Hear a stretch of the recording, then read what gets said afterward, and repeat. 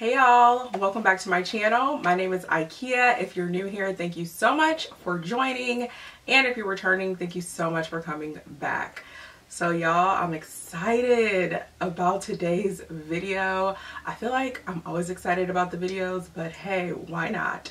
Today though, I'm really excited because there is a new fragrance from Kayali and I cannot wait to share it with you all. So if you are not new here, then you know that we love Kayali over here on this channel. It's one of my favorite fragrance houses and I'm just a huge fan of the brand. I love me some Mona Katan. She is a friend in my head. And y'all, I was actually really surprised when this fragrance came out because they did just recently launch another fragrance, which was Sweet Diamond Pink Pepper 25, and that was a few months ago. So I was really excited and really surprised when they came out with this new fragrance. But today we are going to be talking about Utopia Vanilla Coco. Ooh, I am so excited, y'all. I actually just got this in the mail. I ripped the packaging off of it and I ran up here and was like, you know what? I gotta film this video before I get too excited and start spraying it all over the place. I have to sit down and film this video for y'all. So we're going to get into all the details, the specs, my first impression, my thoughts on this fragrance, if I recommend it to you all of the good tea. So before we get started, be sure to give this video a thumbs up if you enjoy it, subscribe to my channel if you haven't done so already, and as always, click that notification bell so you don't miss out on a single post. Now let's get into the fun stuff. Alright y'all, so I have here the new Kayali fragrance, which is called Utopia Vanilla Coco, and this is number 21. So if you're not familiar with Kayali fragrances, each of the fragrances have a number behind them, and that just represents the different trials and formulas that it actually took to perfect the fragrance. So this one went through about 21 different trials to make it absolutely perfect.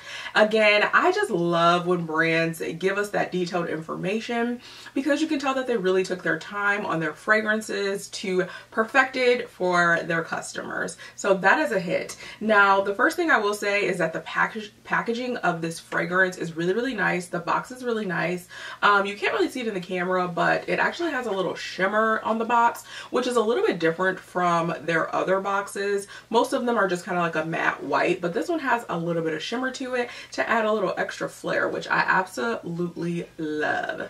So I was watching Mona's YouTube video and she was explaining the process and her thoughts behind this fragrance, and this fragrance is supposed to be very euphoric and it's supposed to take you to this place of paradise, your own kind of dream vacation. So for me, I'm like, okay, my dream vacation is to go to Bora Bora. Is this fragrance going to take me to Bora Bora or even just to the beach in paradise? That's what I'm anticipating. Mona even mentioned that this may possibly be one of her favorite fragrances. So I'm like, okay girl, that is high stakes right there because most of the fragrances from Kayali are really, really good. So if she said that it might be one of her favorites, I am trusting her. So I'm going to read the notes off to you all, but I wanted to just let you all know that this fragrance is actually an intense fragrance. This is their second intense launch. They previously launched the Sweet Diamond Pink Pepper, which had 25% oil, and I believe this one also has 25% oil, and I just love a fragrance that has a high oil concentration because that means that it's a little bit more long lasting, and again, it is more intense, so it should project a little bit further as well. So I am just super, super excited to know that this has 25% oil. That is pretty awesome because you don't really find that high oil concentration in most designer or celebrity fragrances. You typically find that in niche fragrances. So when Mona gave us that information, I was like, okay girl, y'all are onto something. But I'm not gonna hold y'all. We're gonna go into this fragrance. I'm going to let y'all know what I think about it and smell it first, and then I'll read off the notes to you all and give you my final thoughts. Alright y'all, so here is the bottle, which is so gorgeous. It's like this really pretty rose gold color, and it's got this metallic feel to it. The bottle is very similar to the pink pepper one, except that one is pink. Now I think this one only comes in one size, which is 50 milliliters, and I believe this was $100. I hope they expand to create more sizes, because I am a type of person, I like to buy the bigger one, but I totally get it, because this is supposed to be something that you take on vacation or you travel with, and this is actually the perfect travel size. So I get why they initially launched this size, but I'm definitely interested in seeing if they'll come out with other sizes. But I'm going to show you an up close visual of the bottle so that you can see what that looks like. So here is the bottle. It's super, super pretty. It's the same shape as all of their other fragrance bottles, but it does have that metallic overlay to it, which is so, so beautiful. Okay, y'all, I am so excited to get into this fragrance. I got my little testing paper right here. We're about to spray it and see what this is all about. Y'all ready? All right.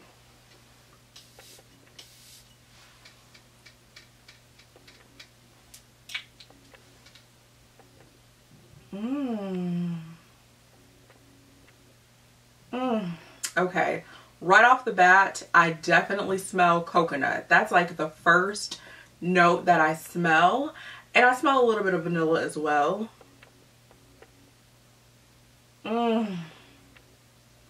This is a little sweet, but not overly sweet.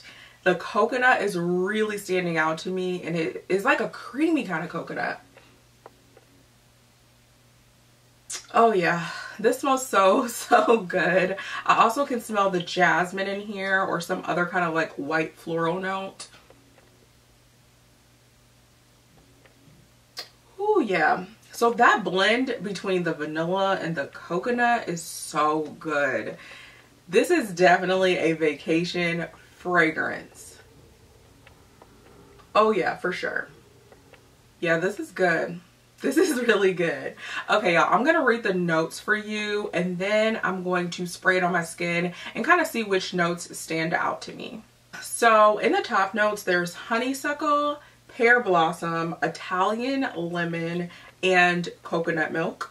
In the heart, there's a jasmine sambac, there's gardenia, tuberose, and amberette. And then in the base, there's sandalwood, patchouli, there's also vanilla bourbon, and musks. So I definitely smell the musks in here. Definitely you get that vanilla. I can actually smell a little bit of pear and lemon in here as well. But ooh, that blend between that vanilla, the musk, and the coconut is really, really good. Again, this is more of a creamy coconut. So when it says coconut milk, I definitely understand, because it's not like a in your face kind of coconut, but it's just very, very creamy, and it's really, really good. This is good. Let me spray it on my skin just to see which notes stand out to me the most.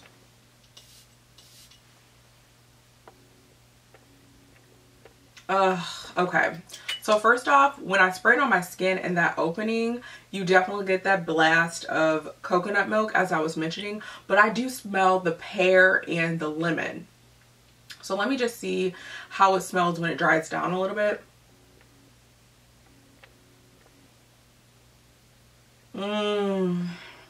So I'm also smelling the gardenia and the jasmine as well.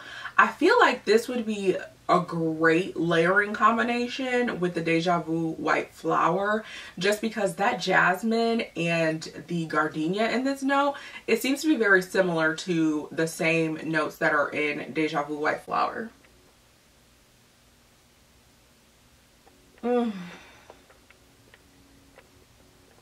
Yeah, this is really, really good. In that dry down, I definitely get that vanilla. It's a little bit more prominent once it dries it down.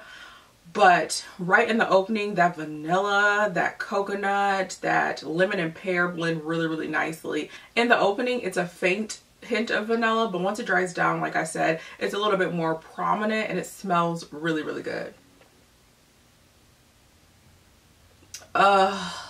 This fragrance actually reminds me of something.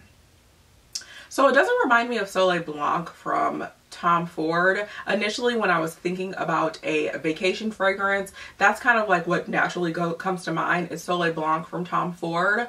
But this is actually giving me Sol de Janeiro vibes. So I think it's Cheirosa 62 from Sol de Janeiro, the one that's got like coconut and vanilla. I actually have that body mist, and this fragrance is reminding me of that. It's taking me definitely to a tropical place. It's definitely taking me to Bora Bora. But yeah, it's giving me the same vibes as Cheirosa 62 from Sol de Janeiro. So if you smell that fragrance, this one is kind of along the same lines. Of course, it doesn't smell exactly the same. I don't even think that this is a dupe. I do feel like I get that same vibe and feeling in Utopia Vanilla Coco as I do in the Cheirosa 62 fragrance from Sol de Janeiro. Oh yeah, this is such a great fragrance. So I previously ranked all of the Kayali fragrances that were currently out at the time, which were 6. I ranked them from number 6 to number 1. I'll be sure to link that for you guys so that you can check that video out. Now that they have this new fragrance, I'm trying to think about where I would rank this in the Kayali fragrances, and I think that I would rank this one at number 4. I still can't put this in the top 3 just because I love Deja Vu White Flower. I love Sweet Diamond, and Vanilla is my absolute favorite, but I feel like I would put this one right above Musk. I feel like this one is like a great balance between the Deja Vu White Flower fragrance and the Musk, and even the Vanilla as well, but I would put this right above Musk. This one seems to just have like a little bit more depth to it, and it's just a little bit more fun. I feel like I would grab this one a little bit more than Musk, so I would probably put this at number 4 and move Musk down to number 5. If you watch that video, then you kind of know the order that I'm referring to. Again, I'll link it down below for you to check out. But yeah, I'll definitely put this at probably number 4, my number 4 favorite Kayali fragrance. Now, I haven't worn it and tested out the longevity and projection, so that number may change, but as of right now, I think that this one is number 4. This is so divine. Such a great fragrance. I see why Mona just sprays it and sprays it, because it is so good. And it's definitely euphoric, for sure. For sure euphoric. This is taking me to paradise, okay? It's actually been rainy and nasty where I live, so this fragrance is definitely lifting my spirits and making me want to go on vacation, okay? It's definitely making me want to be in the nice, warm sun and chilling on the beach. So I actually have a vacation coming up soon, and this one is probably going to be one of the fragrances that I pack, because it's definitely a vibe, y'all. It's a vibe. So my overall thoughts on the new fragrance from Kayali, which is Utopia Vanilla Coco 21. I think that this fragrance is really nice. I love the presentation. I love the packaging, which is definitely consistent with all of the other fragrances from Kayali, which I'm definitely here for. I do like that the packaging kind of has its rose gold element to it. It's a little bit different, but the actual heart of the packaging and the design is still the same as all of their other fragrances. Now, the bottle, I definitely wish that they would come out with other sizes. And as I'm speaking about this right now, they could probably have different sizes, but at the time of purchase they actually only had one fragrance size. So I hope that they do expand to create a variety of different sizes, because I know that I'm a type of person that likes to buy the full size, but other people may not want to commit to a full size, and they do have smaller travel size bottles in all of their other fragrances. So I'm hoping that they will come out with a variety of different sizes to cater to different people. Now, aside from the packaging, the actual fragrance and juice itself is so good. I really like this.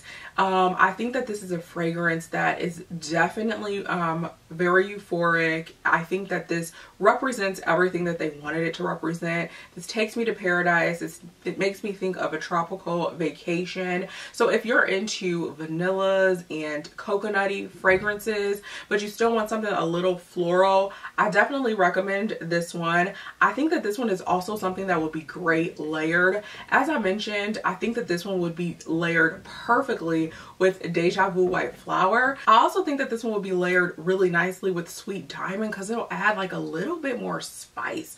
This one, it's not super spicy to me. This is just more on the vanilla coconut side, musky, but not super spicy. So I feel like if you add a little bit of that Sweet Diamond to it, you'll get like this nice vanilla coconut pink pepper vibe, and it'll be really good. So I'm definitely going to try layering more of their fragrances together with this new one just to see what kind of vibe I get. But overall, I really do like this fragrance. I think that this is a great launch. It's a great surprise at that because we did not know that this was coming, and I personally did not expect this, but it is a great surprise. I just want to say congratulations to Mona and the Kayali team on an amazing launch. This is such a nice fragrance. I think that this one is versatile for so many people, and I definitely think that this is blind buy worthy. This is a fragrance that I feel isn't offensive. You probably could wear this during the daytime and at night. It's one of those fragrances that I would probably wear at nighttime on the beach. I would wear this at nighttime on vacation, and during the day. This is going to work well in the warmer months. I don't know if I would wear this in the winter just because I like heavy hitters in the winter. To me, this isn't like a crazy heavy hitter, but this is definitely a versatile fragrance that you can wear all throughout the day and not necessarily during a specific time of day.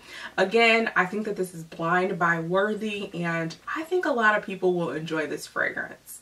So comment down below and let me know what your dream vacation is, and also what your favorite vacation fragrance is. I would love to know because again, I am planning out vacations this year, and I always like to plan out the fragrances that I'll be taking on those trips. So let me know what some of your favorite vacation fragrances are. But that is everything, y'all. Thank you so much for watching this video. Again, please give it a thumbs up if you enjoyed it. Subscribe to my channel if you haven't done so already. And be sure to follow me on social media. You can check me out on Instagram and on Twitter. My handle is at Ikea Alexis, and it'll also be linked down below in the description. As always, again, thank you so much for watching, and I hope y'all have a great one. Bye.